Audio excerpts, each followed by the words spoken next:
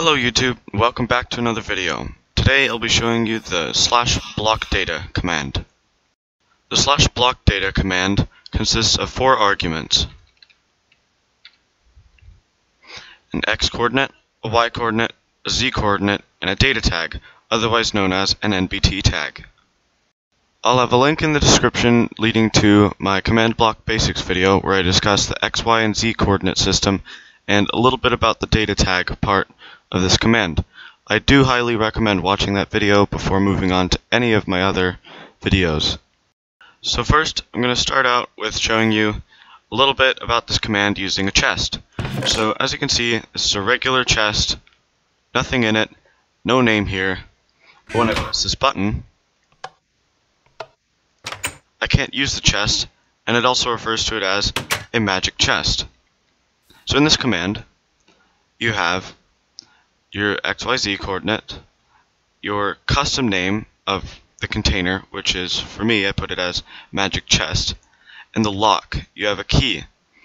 So this is the name of whichever item you want to use to unlock this chest.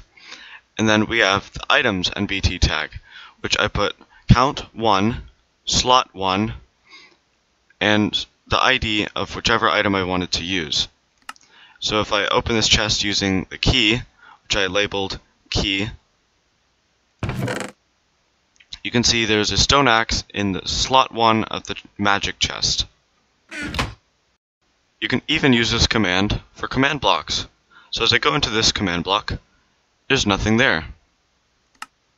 When I press this button, this command is automatically entered into the command block, and it also works. So I get stone. So how this command works is with the block data, the coordinates, and here. I can set the command to whatever I want to as long as it is a valid command for Minecraft. Now here's where it gets really interesting. If I place a spawner here and press the button, it'll change to a cow. Because in this command, you can put the entity ID to whichever mob you want. So if I wanted it to be, say, a slime, and click this button, it'll be a slime in there. If I place a sign here as blank, then click this button, it'll put hello. Because this NBT tag, text 1 on a sign, and then a string after it, will set the first line to whichever text I put in the string. So I can also add text 2, and then say, it's me.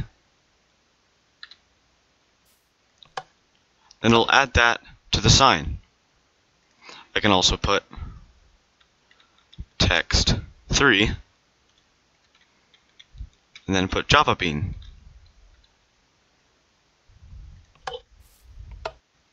So now the sign will just keep on adding text up to 4 lines, so text 4. So here's a little fun thing you can do with heads.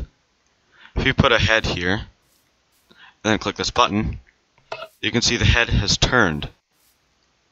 I can set this to anything between 0 and 15.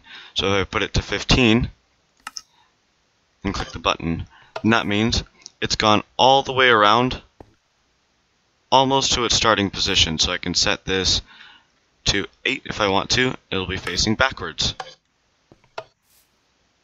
So here's a little fun thing I made with my head with these command blocks, each of them increasing by the rotation by 1. So it makes it look like my head is turning around on the ground. Thank you everybody for watching my video. Be sure to leave a comment in the comment section if you think I left anything out.